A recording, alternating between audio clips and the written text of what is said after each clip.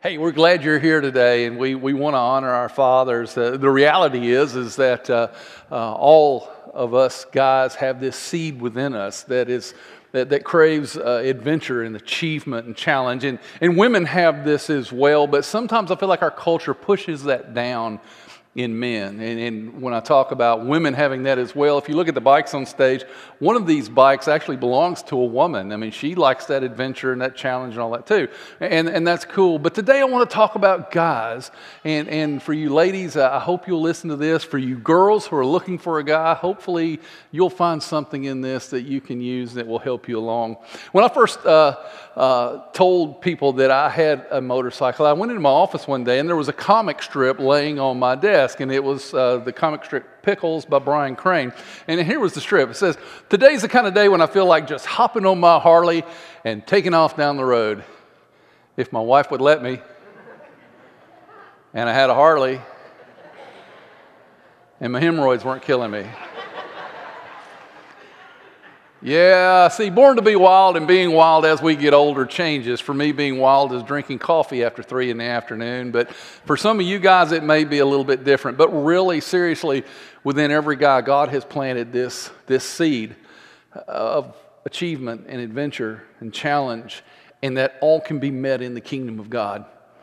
You know, it troubles me to see the feminization of the church today, and how that many men in our country see being a Christian as something that is not masculine and it's not manly. And I contend that the truth is that nothing could be further from the truth. But I do understand how they feel, because somehow, some way, the church has become something different than what God intended for it to be. And a lot of guys can feel a lot like the prodigal brother. You remember the story of the prodigal son, and how the prodigal son wasted all his money. He came home and they threw a party for him, and the brother comes to the house and he speaks to the dad and he says, "Dad, I've been here and I've slaved away all this time and you didn't give me a party." And sometimes guys feel that way in the kingdom of God. They feel like, the kingdom of God, even though it's supposed to be something that's turned into something else, it's turned into something that is slaving, and it's turned into something that's partyless. And that's why 5 in 6 men in America will tell you that they're a Christian, yet only 2 in 6 men on any given Sunday will actually be in a worship service. See, being a man is not about what we've given up, it's about what we gain. And that's my first point this morning. The church has historically lost our men because we spend more time talking about what we've given up rather than what we have gained. It blows me away that a revolution, listen to that word, a revolution that was started by a carpenter and 12 men has turned into something in so many cases that is anything but a revolution and can be considered maybe even downright wimpy. That's not what the church is supposed to be. God made men with a seed He plants in our hearts. And women have this too, but men, we are men who need adventure, we need achievement, we need challenge. And it's been that way since the beginning. When God created man in Genesis chapter 1, we look in verse 28, it says, "God blessed them, and God said to them, 'Be fruitful and multiply, and fill the earth and subdue it, and rule over all the fish of the sea and the birds of the sky, and over every living thing that moves on the earth.'" Now, I don't know if you see what I see in that verse of Scripture, but if you're a guy and you're reading this is what it says. Being in community with God includes hunting and fishing, right? It includes challenges and conquering. It includes being fruitful and multiplying. Y'all know what that means. That's heaven on earth. That's what being a man is about. We are to be people who from the very beginning have been a part of adventure and achievement and challenge. Yet Henry David Thoreau wrote these words: "The mass of men lead lives of quiet desperation." And from my favorite movie, Braveheart, "All men die, but few men ever really live." I want to contend to you today that the kingdom of God, the church, your families, your friends, they need you to stand up and be a wild man. They need you to stand up and be a Christian man who was born for challenge, was born for adventure, and was born for achievement. So how do we do this? What do we do? You know, and every year, this time of year, I talk about what it means to be a man, and I'm not trying to cut women out. Please, no more letters about being a misogynist and all that other stuff. But until this time next year, there's a verse of Scripture I'd like for all men to maybe dog-ear in your Bibles and underline and think about. And it was written to the church at Corinth as Paul was ending his letter. He wrote some things specifically for the guys. And here's what he said in verses 13 and 14. He said, be on the alert, stand firm in the faith, act like men, be strong. Let all that you do be done in love. I'll read it again. Be on the alert, stand firm in the faith, act like men, be strong, and let all that you do be done in love. So, from that verse of Scripture this morning, I want to talk about what it means to be a Christian wild man, born to be wild, to meet the challenge that God has placed in the heart of man. And I'm going to give you 4 things to think about. I hope you'll take them home, think through them, see what you come up with. First one is that we need to be alert and stand guard at all times. When I think about being alert, I think about a friend of mine. He's in our small group here at church, my family's small group. He is an agent in the United States Secret Service. He's guarded several of our presidents. He told me after first service that this week he was guarding the president's grandchildren, which I'm sure is an adventure in itself. But you haven't lived till you've gone somewhere with him. He's not very big, and actually neither is Dynamite, but he's not very big. And our friends, we all call him our micro ninja. Because every time you go somewhere with him and you watch him, he's always on the perimeter. And he always is watching everything else that's going on. If there's someone in the crowd that has a concealed weapon, he knows it. And even when my son had gone overseas to spend a few months in London, he wouldn't talk to Melissa and I because he knew things that were going on in London that we wouldn't want to know. It would probably scare us to death. You're talking about being hyper aware? You're talking about being on the alert? When I think about that, I think about the micro ninja. And you know, the interesting thing is that we as guys, we need to be hyper aware. We need to be hyper aware for our families. We need to be hyper aware for people we care about. We need to be incredibly conscious of what's going on around us. And there's a reason why. In 1 Peter 5:8, it tells us that be of sober spirit and be on the alert. Your adversary, the devil, prowls like a roaring lion seeking someone to devour. Are you a perimeter husband? Are you a perimeter dad? Are you a perimeter friend? To where you're constantly on the alert? Are you constantly on the alert about your relationship with your wife? Are you constantly on the alert about your children and their relationships and their relationship with you and what's going on in their life? Are you constantly aware and alert about your family? I mean, the media that comes into our homes, and we watch things on TV we never invite those people in our homes to do, and we hear things on the radio that we would never invite people in our homes to say. Are you constantly vigilant because we live in a society that has dulled our senses to these things, and God is saying, you want to be a real man. You want to be a godly man. You want to be a wild man. The way to do that is to stand up and be alert of what's going on around you. God made us to be this way in order to stand watch. The second thing is that we want you to be courageous. That God wants us to be courageous and to stand firm in the faith. And before I go any further, I want to let you know this. In order to stand for your faith does not mean that you have to give up your man card. As a matter of fact, it's quite the opposite. To be able to stand up for your faith means that you have to be someone who has real courage within you. And it is so easy in our culture to be a victim. It is so easy in our culture to be a victim of our bad habits. It's easy in our culture to be a victim of a tough marriage. It's easy in our culture to be a victim of a difficult job. It's easy in our culture to be a victim of a midlife crisis. But what happens when we meet these things is that God expects us to stand up with courage. And when Satan hits us with his best shot, he expects, and let me say this again, he expects, underline, guys, for us to swing back. He expects us to stand for what is important in our lives because the same power that Jesus had on this earth, there's a Spirit of God working in him, works in every man, woman, and child who's a Christian. He expects us to be courageous and to stand for the things in this world that matter because it's right. In Ephesians chapter 6, verse 10 through 13, it says, "Finally be strong in the Lord and the strength of his might, and put on the whole armor, or the full armor of God, so that you'll be able to stand firm against the schemes of the devil. For our struggle is not against flesh and blood, but against rulers, against the powers, against the forces of this darkness, against spiritual forces in wickedness in heavenly places. Therefore, put on the full armor of God." Guys, we're at war. "So that you will be able to resist the evil day, and having done everything, to stand firm." Guys, we have to be courageous. We have to be people who are ready to stand for our faith.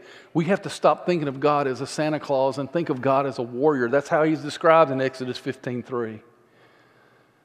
That if we're made in his image, that he has this fire in his heart just as well. And I also want to throw this in for free, because I was wondering by my notes and actually caught some out of the corner of my eye. God never retreated. God never backed down when things were important. And he doesn't work through men that do that. We have to be people who have the strength and the courage to go full steam ahead in the things in life that really, really matter. Third thing, be strong. Rely on the supernatural power that is within all of us. And guys, we all have that supernatural power. I don't know what you think about when you think about Jesus.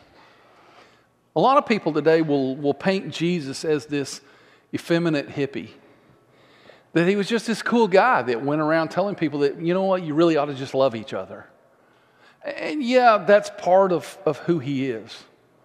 That he was a very loving God. But when I think of him, a great example is, I don't know if you've ever read the book Chronicles of Narnia by C.S. Lewis. In the book Chronicles of Narnia, C.S. Lewis depicts Jesus as this lion named Aslan. And for many, many years, actually in his entire life, he never allowed anyone to make a movie of this book because he didn't feel like they could portray Aslan accurately as this fierce warrior of a lion. But if you want a look into the heart of Jesus and what it means to be like him as a man and his strength, there's a passage in there where the little girl Lucy sees Aslan for the first time, and she asks the question, "Is he safe?" And the response was, "No. But he's good." And you know, men who are wild at heart, men who are born to be wild, are we always safe? No, but we're always good. No, Jesus was loving. He loved children, put them on his lap, and invited people, and actually showed people that a part of them was to be like these children. Was he compassionate? Oh, yes, he healed people who were sick, and he cared for women in the culture that were outcast in society. But when he was forced and when God was challenged before him, Jesus was fierce. Men, when our faith is being challenged, we must be fierce. I mean, let's look at what Jesus did in John chapter 2, verse 14 and 15. "And he found in the temple those who were selling oxen and sheep and doves and the money changers seated at their tables, and he made a scourge out of cords, a whip, so to speak, and drove them out of the temple, and the sheep and the oxen. He poured out the coins and the money changers and overturned their tables." When the very crux of what was supposed to be holy was turned into a marketplace, He turned it upside down. He was fierce. When he was challenged, because he challenged those around him to step up and be what God called him to be. In Luke chapter 11, verse 45 and 46, one of the lawyers said to him, "Teacher, when you say this, you insult us too." But he said, "Woe to you, lawyers, as well, for you weigh down men with burdens hard to bear, while you yourselves will not even touch the burdens with one of your fingers." When he saw hypocrisy, when he was challenged because of his purity by those who were hypocrites, he stuck his finger in their chest. Why? Because Jesus, although he was loving and although he was compassionate and although he was good, he was also fierce when the time called for it. And men, we must be people who are fierce. The power that Jesus had is the same power that's found within us. He wasn't about being liked. He was about honoring God. Philip Yancey once wrote these words: "How would telling people to be nice to one another get a man crucified? What government would execute Captain Kangaroo?" Well, Jesus was more than that. Jesus challenged people. He was strong on a supernatural level.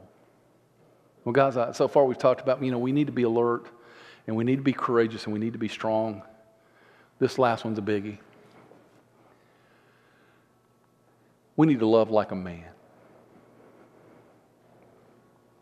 Put that on the back of your mind. Love like a man, even if you don't feel like it. Now, it's Father's Day. And guys, here's the reality. I didn't say this in the early service, but I'll say this one because I'm running ahead of schedule, which is unprecedented. They spend 4 times as much money on Mother's Day, children do, as they do on Father's Day. And I just want to say on behalf of all fathers, to all children and all moms, we love our kids just as much as your moms do. We just do it differently. We love like guys. We love taking our children for walks.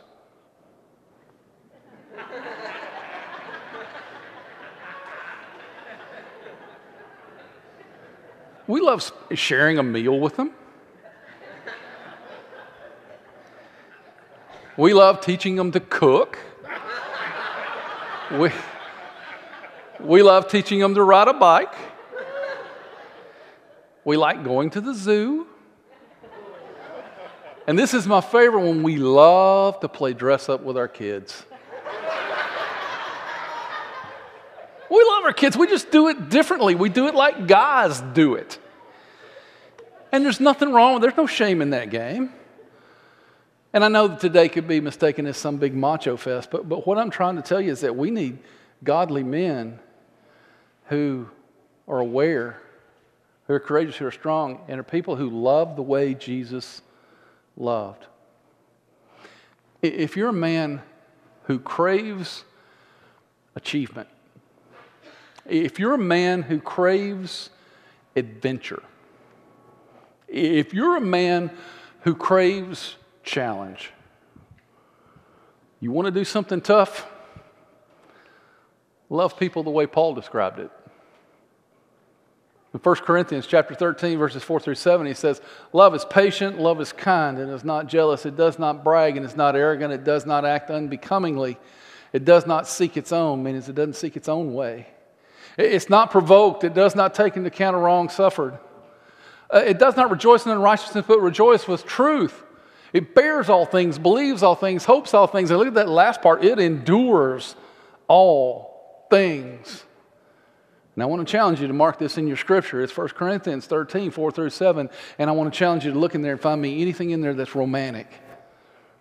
Find me anything in that passage that talks about romance and that ooey-gooey feeling that we talk about being love in our culture.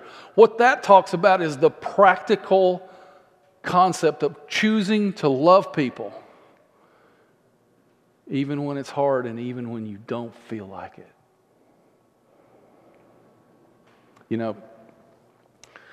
Carl Sandburg once wrote of Abraham Lincoln, and he called him velvet steel. And I can't think of a better description for a Christian wild man than that. Velvet steel. Guys who love, but they love like a man. They love in ways that really, really matter. I mean, you think about those scriptures. You love your wife that way? You love your kids that way? Do you love your friends that way? That's a challenge. And I also want to say that wild men don't just love when it's difficult. Men who are wild at heart love because it's difficult. That's what it means to love like a man. The last thing I want to say as I close my lesson, there are no participation trophies for Christian manhood. And some of you may know what I'm talking about, some of you may not. Growing up, I played a lot of sports. I played football from the time I was 7 till I was 21.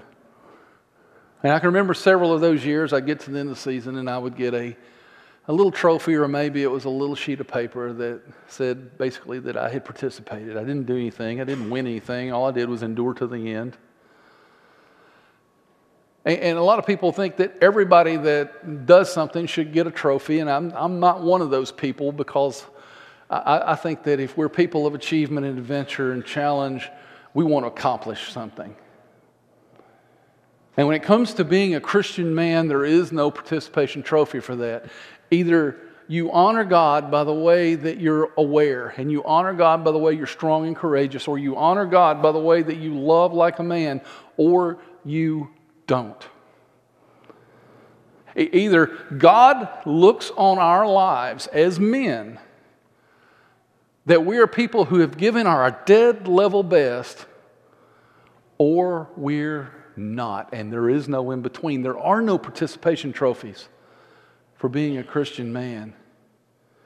Guys, we're at war, and the kingdom of God needs men to do this. It shocks me how in the church today there are so few men who are willing to step up and lead at even the lowest levels of leadership.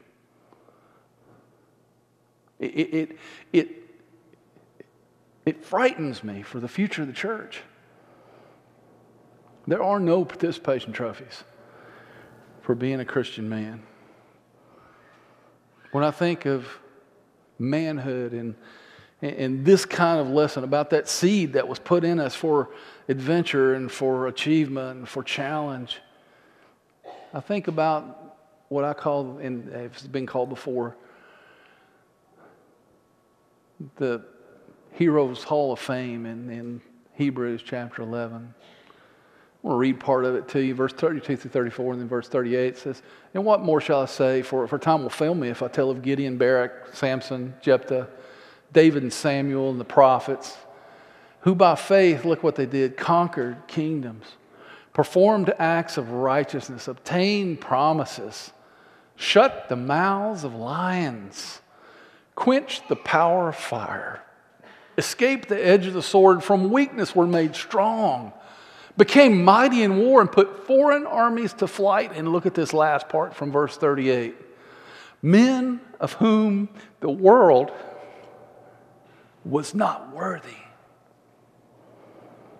Where did these guys go?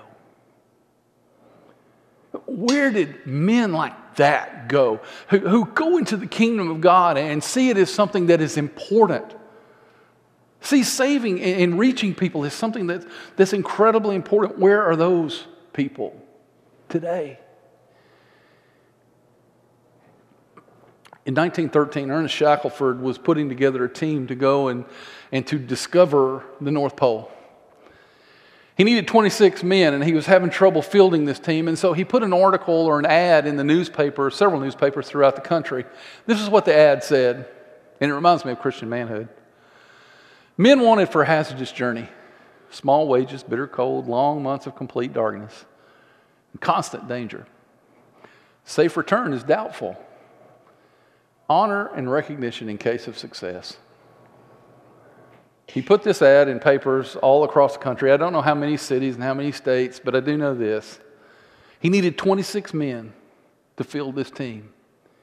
He got 5,000 replies. Why?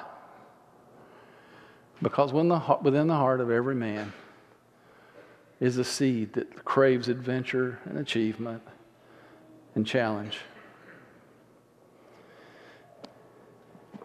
Guys, how will you be remembered? When your body starts and your eternity begins, what will people say about you? Will they all gather together and talk about your bowling average? I once saw a tombstone that had a bowling ball sitting on top of it, and it said 289 average. They were liars in death, just like in life. I've seen tombstones that said, "See, I told you I was sick." And what will yours say? Will your epitaph be about your power? Will it be about your strength? Will it be about your wealth? Maybe somebody will say something about your popularity or your fame. You see, it's my greatest desire that when your body stops and your soul moves on to its new life, that those people who are left behind will say this of you: this was a man, real man, of whom this world was not worthy. May they say that of you. And may your quest to be that guy start today. Let's pray together. God, I thank you for the men who are here. I thank you for those who have helped make them what they are. Here's what I know above everything else: that they could have been anywhere they wanted to be. They could have asked their families to have done anything that they wanted to do, and they chose to be here. And so, Father, I pray you bless them. Bless them to be men of courage, awareness, strength, and that they'll love the way your Son loved. Bless them to be men of whom the world is not worthy. In the name of Jesus, I pray, and amen.